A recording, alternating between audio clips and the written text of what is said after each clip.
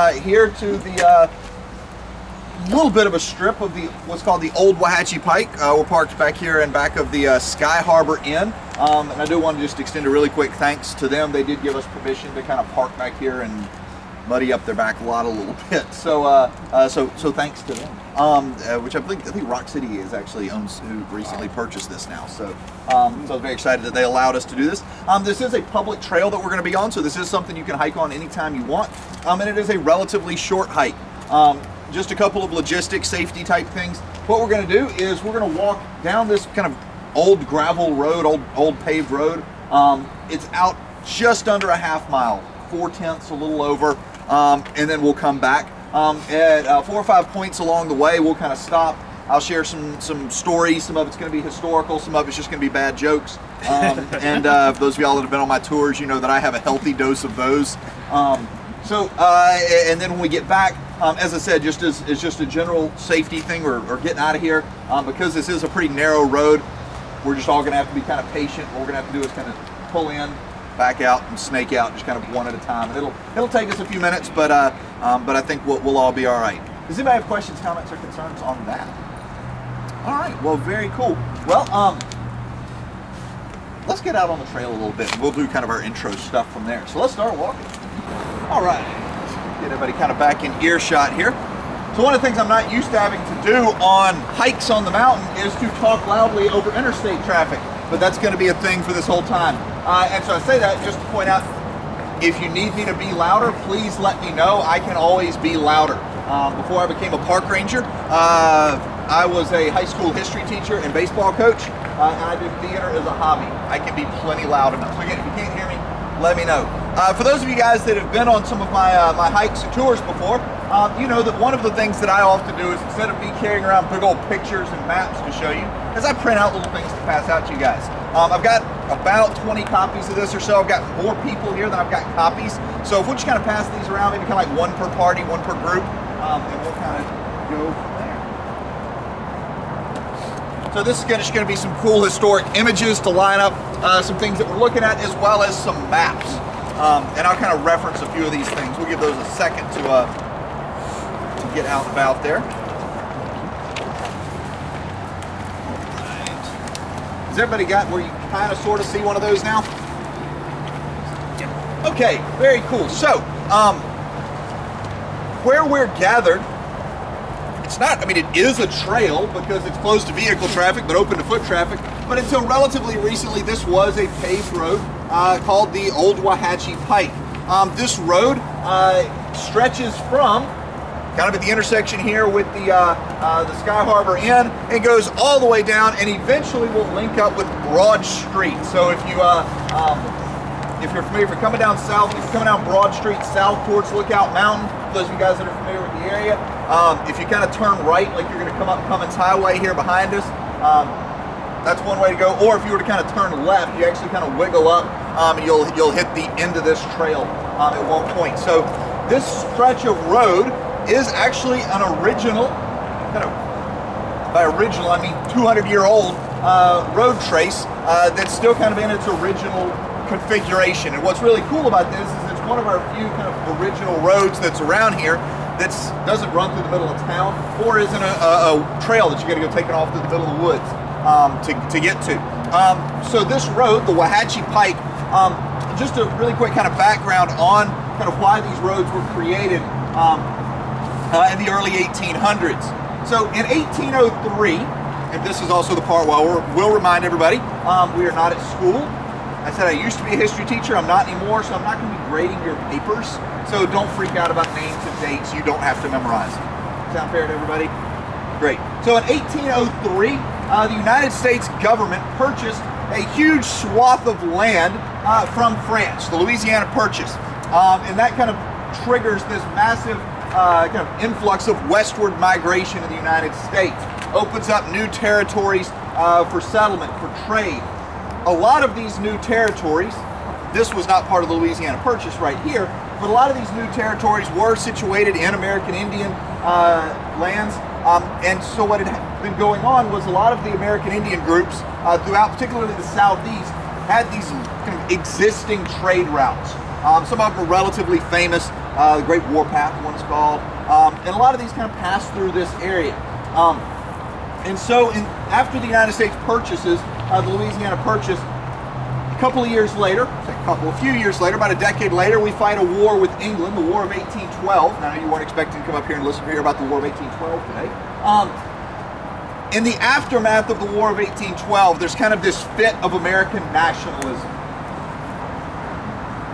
Our nation's leaders kind of looked and said, you know what, we need to be able to better respond if we're ever invaded again. That was kind of one of the things that came out of that war. They said we need to be able to better respond, but also if we're going to compete with countries like Great Britain, we need to become kind of this industrial and economic powerhouse. And so this thing emerged called the American system, which is kind of the brainchild of a very prominent early 19th century politician, a guy named Henry Clay.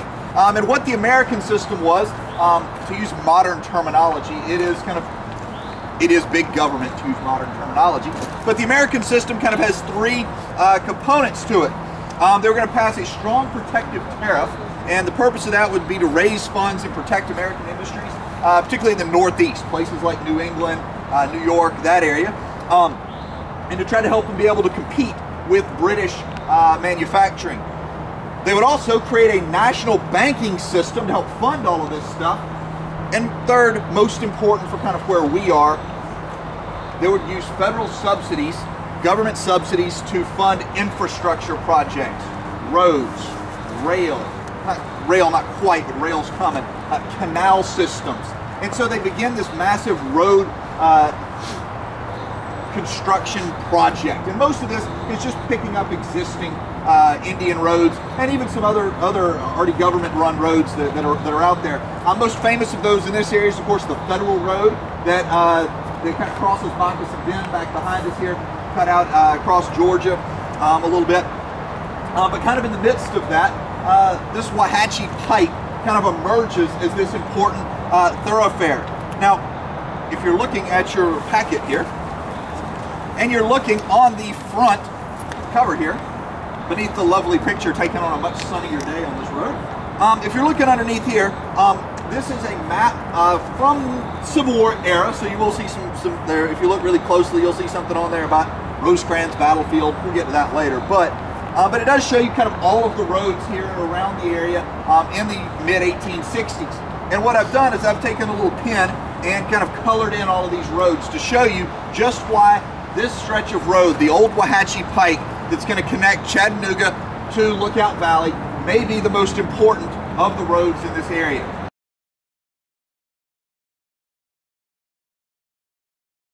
So, if you're looking at this, what is kind of the Wauhatchie Pike linking into the Federal Road is kind of highlighted in blue here. Yellow is the Lafayette Road, and I kind of threw that in there for all you guys that are big Chickamauga Civil War battle folks. You know, you can see the Lafayette Road. And then all the red is kind of these other major roads that are crossing through the area. The big geographic feature here, the two big geographic features here, are the Tennessee River that's right beneath us. In the early 1800s, you're not going to put a bridge across this. And the other big geographic feature, getting a little nervous, is this mountain we're standing on, Lookout Mountain. Lookout Mountain is a little bit of a misnomer. It's not really a mountain in the sense that you would think of if you've ever been to, say, like Colorado or somewhere. It's a big ridge that stretches from a point where we're at, stretches back to the southwest, back into Alabama, about 80 miles. So to make a very long story kind of short, if you're going to cross from east to west, you kind of have to cross at the foot of Lookout Mountain. And so this road that crosses along the lower slope becomes this major thoroughfare. If you're moving from the north, trying to get down into Alabama, so we'll use our little map here. You're coming down one of these red lines here. You cross at Ross's Landing, and you're trying to get out into Alabama, you have to come down here and come up the Wauhatchie Pike, pick up that blue route, and come out into Lookout Valley. All right? So this road, this geography creates, and I'm going to quote our park historian, Jim Ogden, who several of you guys know. He often refers to this place as being, or Chattanooga as being a gateway, a passageway, a doorway to the deep south. That is because of this road. This road is kind of that doorway. And so what we're gonna do is as we kind of walk down the doorway here, we're gonna stop and share some stories of people and goods moving up and down this road, both before, during, and after the Civil War.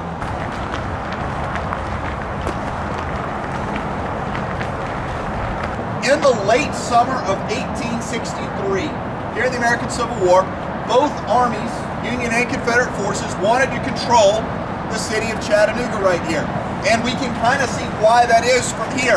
If you look down just this way through the trees, you can see, and Paul, I think you were just asking about this, some train tracks down here. Now there's a lot more tracks that are here now than there were during the Civil War, but there were train tracks at the base of the mountain here. The Nashville and Chattanooga Railroad connected. Bonus points if you get which two cities that connects. Nashville and Chattanooga, that is the one I'm grading your paper on. All right, I lied to you guys. So, the Nashville and Chattanooga Railroad, that's going to go up into the city of Chattanooga. In Chattanooga, you can pick up the Western and Atlantic. I mean, this is a huge crossroads. In the late summer of 1863, though, the Union Army of the Cumberland, under the command of a guy named William Rosecrans, they are up in the area up around Murfreesboro, Tennessee.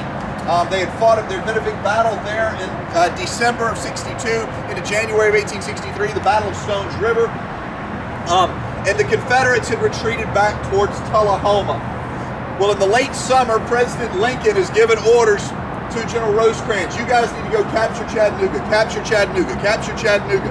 Well, excuse me, what that kind of turns into is Rosecrans waits a little bit. He doesn't go immediately, but in June and July, he starts maneuvering south and effectively just kind of outmaneuvers the Confederates out of Middle Tennessee. For those of you guys that are really big Civil War buffs, we call this the Tullahoma Campaign.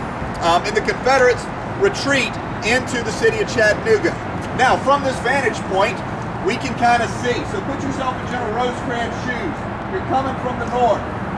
What's stopping you from attacking Chattanooga straight from the north? Mountains, Signal Mountain, Walden's Ridge, this river back here. And so what General Rosecrans decides to do is that they're going to kind of swing around, use Lookout Mountain as kind of a screen, swing around to the south and cross cross Lookout Mountain and try to swing up and capture Chattanooga, which is right out here. They're going to try to capture it from the south. What General Rosecrans does is, because these mountain passes are so narrow, he can't put the whole army through one pass. Raise your hand if you've ever been stuck in traffic on I-24.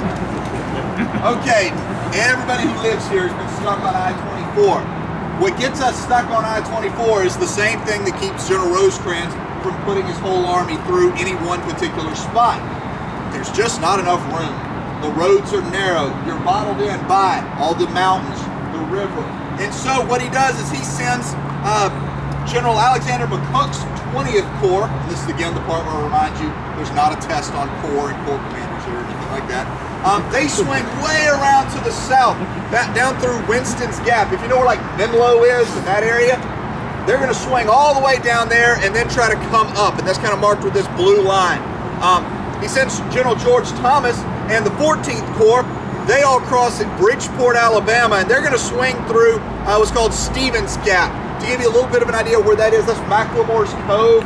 That's about, maybe if you know where Chickamauga Battlefield is, 10, 15 miles south of Chickamauga Battlefield, kind of in that area. What General Thomas and General McCook's objective is to do is to swing south and to force General Braxton Bragg and the Confederate Army of Tennessee to retreat south out of the city. And then he's got Thomas Crittenden and the men of the 21st Corps. They are waiting kind of to pounce on that. And what their mission is, they're out on Lookout Valley here, and what they're supposed to do is then come up, cross the front face of Lookout Mountain, and occupy the city of Chattanooga. And that's kind of what happens. The 1st of September of 1863, you've got the 14th Corps, the 20th Corps way south. That forces Bragg to retreat just as they intended, and just about the entirety of Thomas Crittenden's 21st Corps crosses Lookout Mountain. Now, there's not a road at the bottom of the mountain down back then. There is no I-24 to walk on. This is the road. The entirety of Thomas Crittenden's 21st Corps marches to Chattanooga on this road that is no wider than what we're standing, right here. And a kind of personal fun story for me is one of my Civil War ancestors is with that outfit, so that's kind of cool to me standing here. And so they come through here. They captured Chattanooga on early September. Now, this is kind of ultimately what leads to the Battle of Chickamauga, though. The Confederates have retreated south. Crittenden's troops move in, capture the city of Chattanooga, and then move south, and then you have this huge battle down there. And then the Union Army retreats after they're defeated back into the city. You can kind of see all of that from here.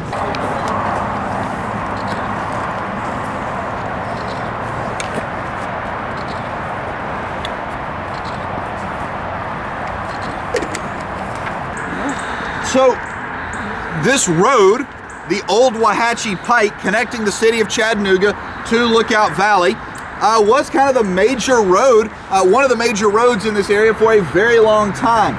Now, in the mid-20th century, early to mid-20th century, is Chattanooga kind of turned into this big tourist destination. Our two big famous tourist destinations, aside from the National Military Park, being of course Rock City and Ruby Falls.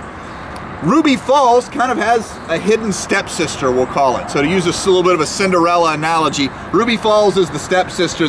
Cinderella's still waiting for her day to get to come out. It's not going to be anytime soon. Right underneath us is the entrance to what is called Mystery Falls. Now you can't get in there, it's private property. It's been completely like concrete blocked up. I'll show you the cap up here in just a second. So don't worry, you aren't gonna get into it anytime soon. But this was, what it is this huge underground waterfall, very similar to Ruby Falls. A little bigger, to be honest with you. Yeah, wow. A little bigger, but slightly, that's an understatement there, slightly more dangerous to access. It was first kind of found in the late 1880s. Robert Cravens, who owned the Cravens House up on the mountain up above us, was involved. It's kind of some of the early development of trying to get access to Mystery Falls. And there was this, and you kind of see the picture here, this is from the 1880s, obviously, but there was these big efforts to kind of create this elevator system to get people down here to see the cave, to see the falls. Just wasn't as easily accessible as Ruby Falls was, and it was eventually finally closed off first in the late 1950s. I think the total number of fatalities for people trying to go spelunking on their own was something like 5 or 6. And so with that, I'm going to actually kind of stop talking about Mystery Falls for just a second, because, and this was a complete surprise. So if you want me to, you can slap me with your walking stick if you want to. We've actually got somebody here who's actually been in there before, with permission. Let me clarify that. And so, Mr. Doug, you want to tell everybody a little bit about Mystery Falls, like what it's like? I am a past member of the Helena County Cave and Cliff Rescue Team, and Mystery Falls is the tallest waterfall pit in Tennessee, and it's just pretty much right directly behind us in the mountain right here. When they were doing the exploration, they could crawl and wade and do a short swim and come into this giant cave with a waterfall at the top, and they had engineers and surveyors went in and surveyed that, and then they surveyed up the mountain and dug a pit down and only missed this cave by about 10 feet. They intersected a side passage on it. This picture that you've got right there was in the middle, right here, was a mule-driven windlass that lowered you down 286 feet next to a giant waterfall in a barrel. The barrel is still in the bottom of the cave down there, what's left of it. It's eroded. So that must have been quite a ride. If you can just imagine a 2-liter Coke bottle that's 300 feet tall, that's what Mystery Falls looks like from there. These pictures just can't really even give you an idea how massive this hole is in the side of the mountain.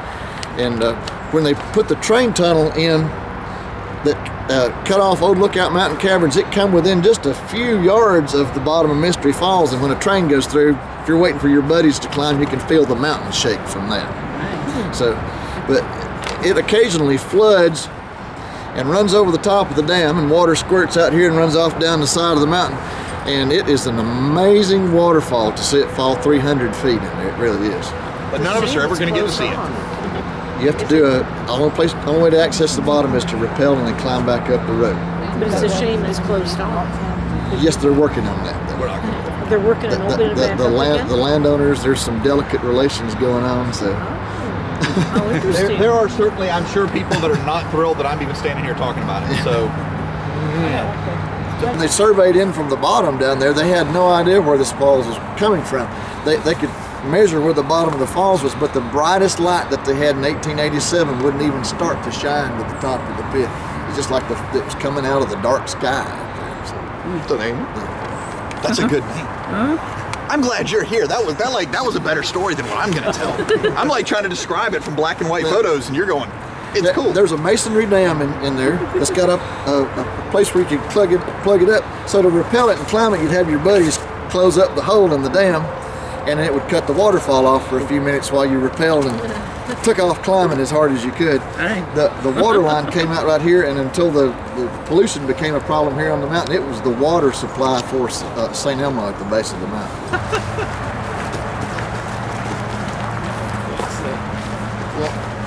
Well, you're a serious. I might bet you over, but we have a bet there. Pick the car back in. They've got 5 of these moves, but I'm the last one down. I got And I got down so the twisted on itself. show them where the entrance was, right? I have to check up for that one. All right, so kind of jumping back to our Civil War story a little bit, that path that we just have walked from the Sky Harbor Inn to the barricades here is kind of this original segment of the Old Wauhatchie Pike, the major thoroughfare, the major road to connect the city of Chattanooga to Lookout Valley. Again, the entirety of the Union Army's 21st Corps passes through here. And so where this road goes, to kind of give you a sense of where we fit into the grand scheme of things, and as we can see, people used to live here as well. This was kind of,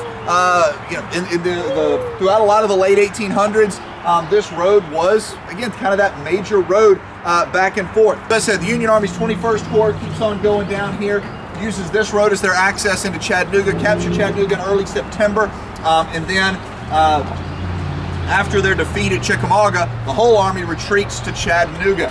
And this road is going to become vitally important once again. Immediately after the Battle of Lookout Mountain, immediately after the Battle of Chickamauga, said that backwards. Right after the Battle of Chickamauga, Union forces, a small group of Tennessee Unionists under the command of a guy named James Spear, come to capture Lookout Mountain, and they're not trying to hold the high ground. They're not trying to hold the top of the mountain.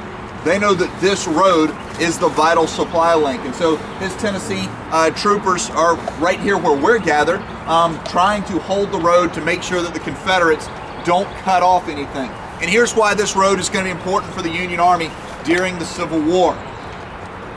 The Army's in the city of Chattanooga. Their supply base is back at Bridgeport, Alabama.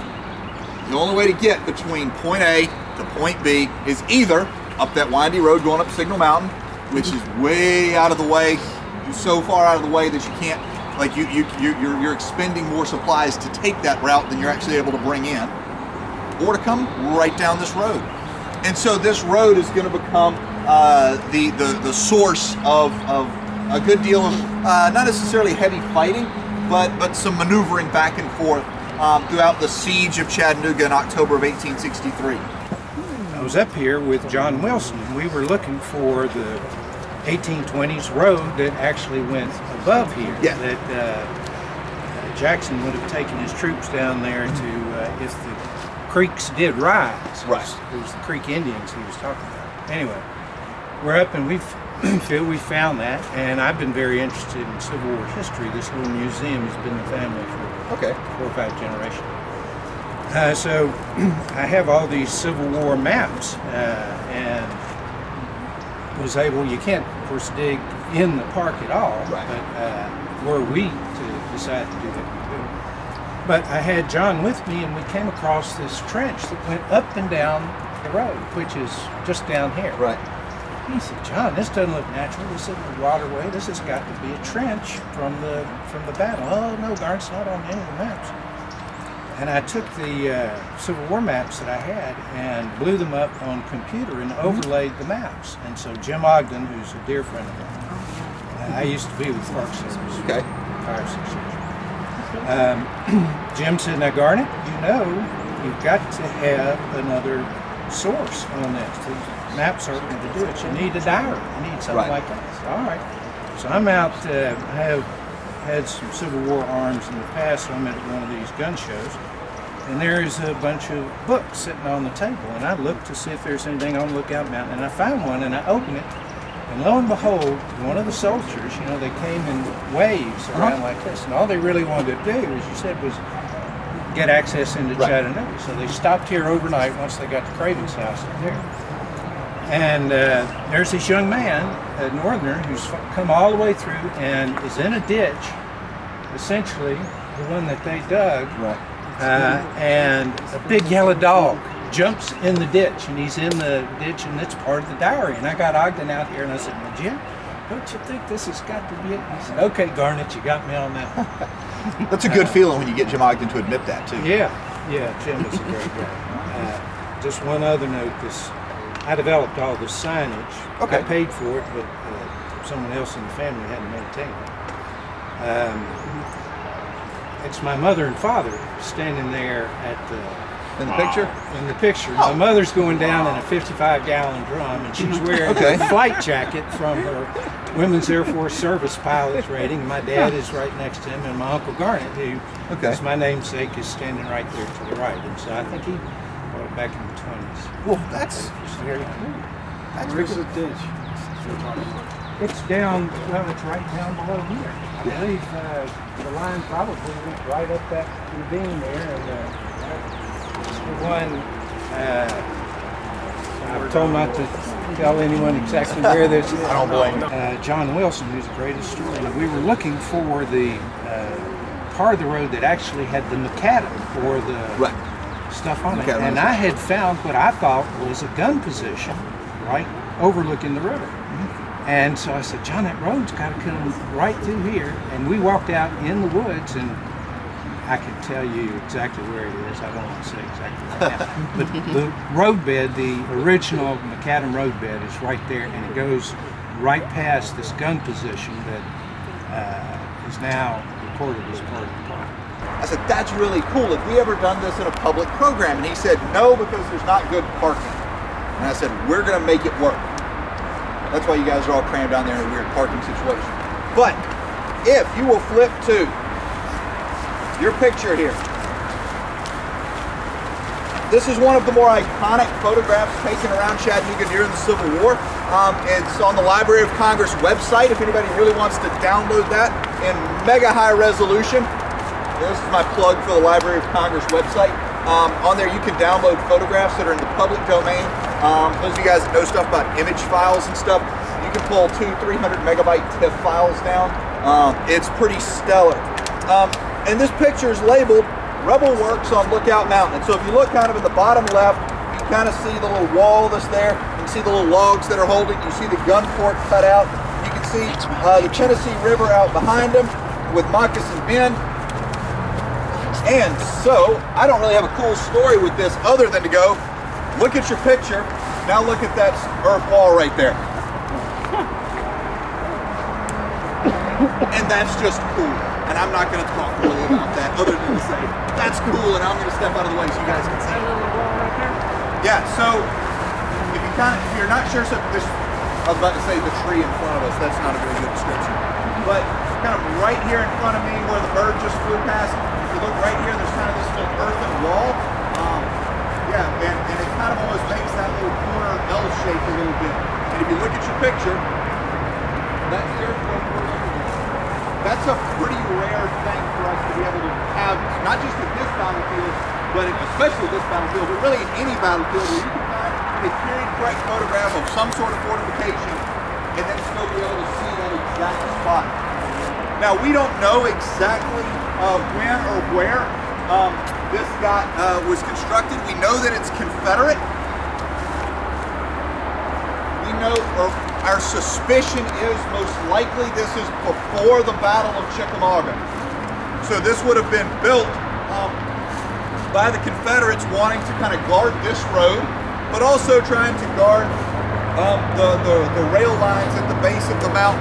The reason we don't think this fortification would have been built during the siege of Chattanooga is going to be the subject of our next stop. But again, this is kind of just the big thing that I just want to say. And usually those of you guys that have been on tours with me, you know that I've always got some sort of a cool story, or like, oh my gosh, here's this emotional moment. Nope, this is just a cool, hey, look at that, look at that. So, look, okay.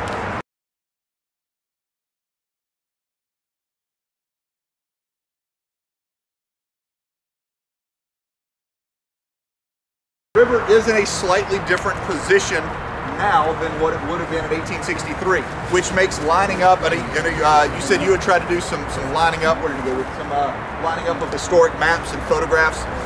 He's down there. That makes it really difficult to do because the river's not in the same spot. Out because we got an interstate and a Cummins Highway behind us. Now, one of the things that's about the spot we're at that's super terrifying, and it's going to make everybody want to go step like 3 feet that way, is it's basically a straight drop almost all the way down to the river right underneath us. We're kind of on, it's not a bridge necessarily, but it's kind of a bridge. Oh, thanks guys. Yeah,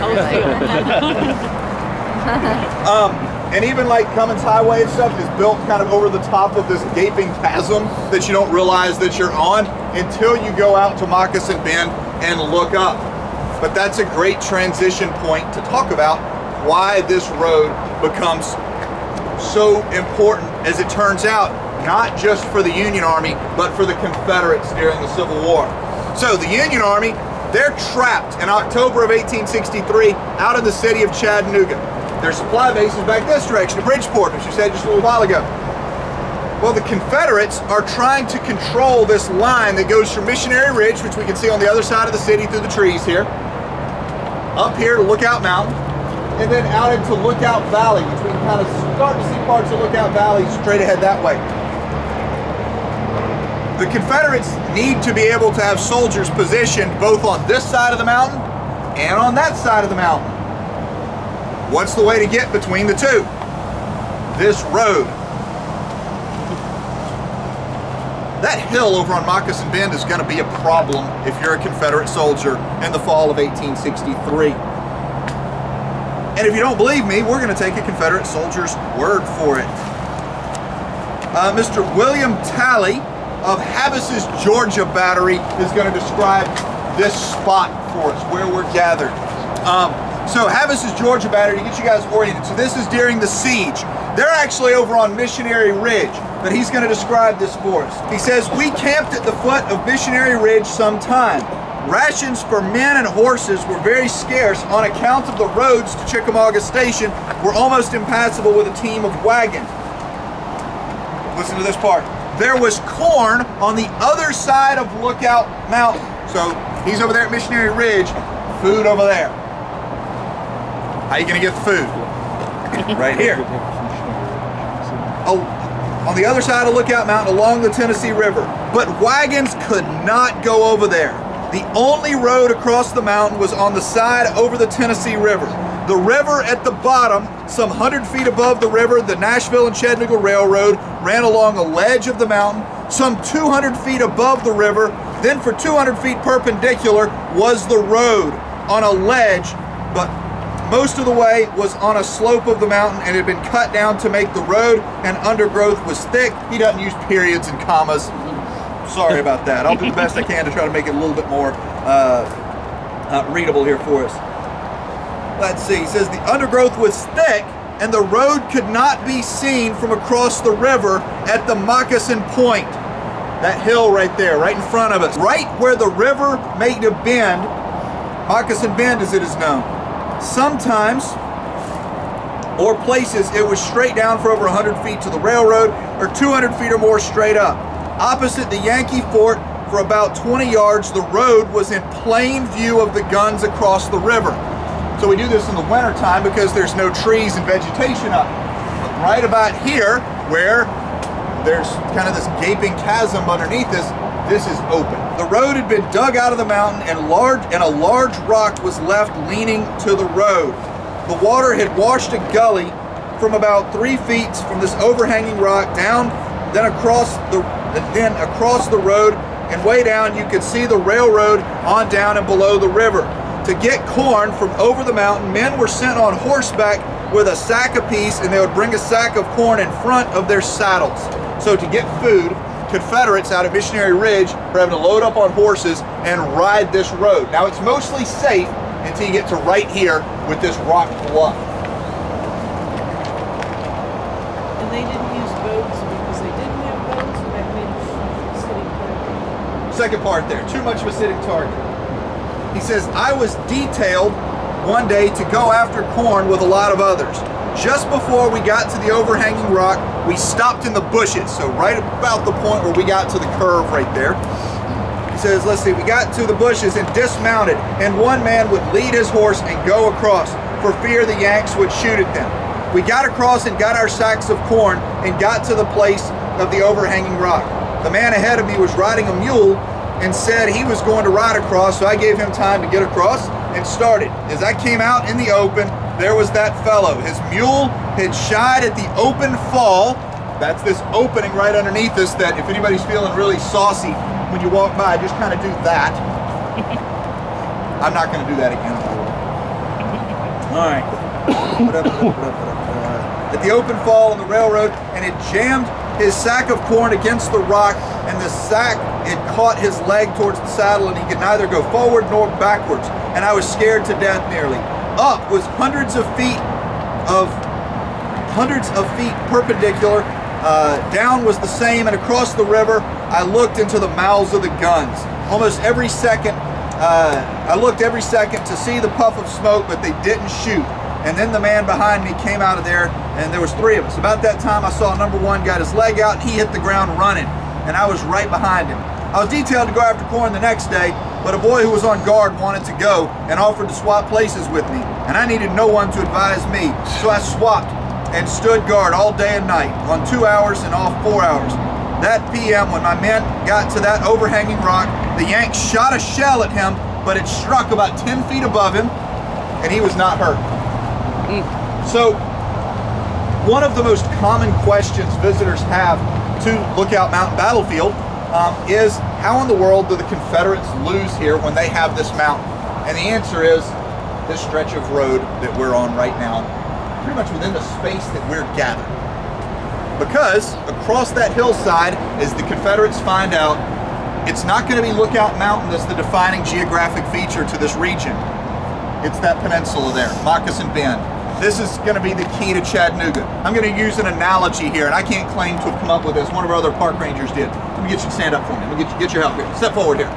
Okay, so, what's your name, by the way? Philip. Philip. I knew that. You come on a ton of tours. I didn't know your name. Philip. All right, so Philip is the Confederate, since he's got gray on. All right, so Philip, my hand is Moccasin Bend. Now try to attack me. Okay. We got it figured. Don't do that or you might fall. Okay? Yeah, don't win. Yeah. All right. That hand is Moccasin Bend.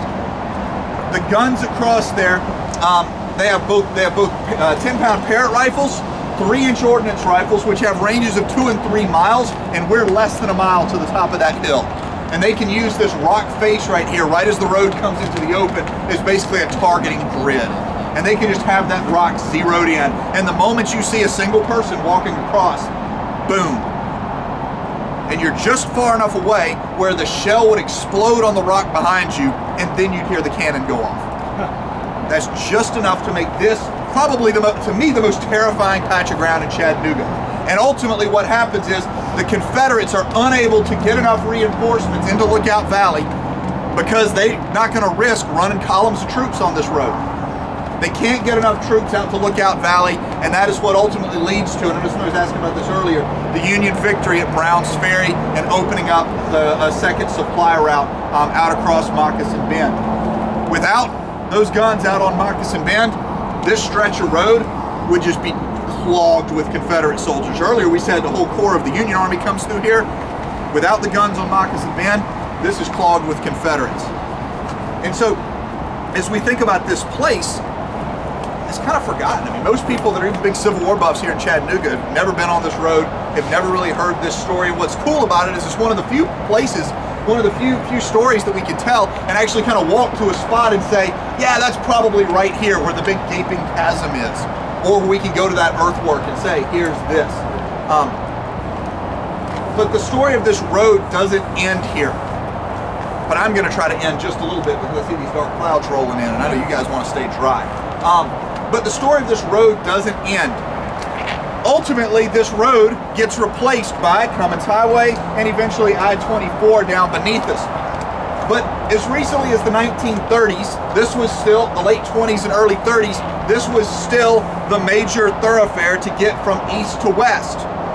Now, anybody got a good guess what people say in the 1920s and 30s, people in Chattanooga might be wanting to get hold of that they've got out in Lookout Valley? Anybody got a good fun guess on this one? Hey, there we go. I like the way you think. I was originally going to be, as I was walking this earlier, I found somebody had left a trash bottle of whiskey sitting around. We were going to use that as a prop, but then I figured y'all wouldn't believe that I didn't drink it. So there you go. You have to come on all my tours now for personal stories, right? So during kind of the early period of Prohibition, now Tennessee and locally they had kind of passed some laws before national Prohibition happened. But moonshining is big on Sand Mountain. It still is. No comment. As a federal employee, I'm not going to get into who's shining and who's not. I am not a revenuer. So, oh Lord, you're videoing that too. Yeah, right. All right. I get beat up somewhere. But the city of Chattanooga, there's a lot of bars in Chattanooga and even speakeasies and stuff. And so, how do you get the booze from Sand Mountain to there? This road right here. And in fact, this road is the scene of actually a couple of shootouts. And so, interestingly, and I put a link to this on the back page of your packet there if anybody wants to read it. The local paper, the Times Free Press, back in December, actually ran a story about some of the moonshiners that were here on the Old Wauhatchie Pike. But to just kind of give you a little bit of a tease here with it, Chattanooga police would use this road as a block. Basically, they'd blockade this road. They'd run like roadblocks here. This is a really easy road to roadblock. I can stand here and stop anything, right? And so, but as kind of the Confederates, just like the Confederates found out, this is also an easy road to choke off. And so, actually in 1919, a little bit, right about the time this is all happening, there's actually 3 bootleggers are killed here on the Wauhatchie Pike. You got their names too. One guy's name's Fitney Chun. That's a great name. He was killed in a dispute with his partner here on the road. And the other 2, a guy named Wiley Thomas and a guy named Rube Love, were killed on the pike in altercations with law enforcement related to moonshining. Most likely a little bit more down towards the St. Elmo end, not right here where we're at. But again, this road has got so many different kind of layers of stories here. And even though this road is no longer active, even though this is not a road you can drive on anymore, the story of this road still kind of continues through its replacements. Because this road could be easily choked off, it could back up the wagons, it could back up the troops. Well, we can still experience that today. And if anybody's going to get on I-24 West today, you're going to experience that today. Sorry guys, that's I-24 West. And so, again, to me, that's what makes this Wauhatchie Pike area so cool is that again, we can still kind of experience how geography affects transportation. Even though we aren't on this road anymore, that road still has the same problems. The road beneath it still has the same problems. The reason we can't do that is the only way to get across this Whatever you do, don't look down.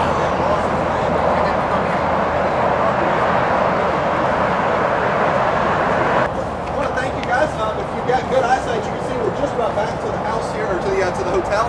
When we get back, again, we're going to kind of have to be really careful kind of filing vehicles in and out. But thank you guys for visiting, and I'm more than happy to stand around and chat, answer questions, particularly while we're filing cars out. So.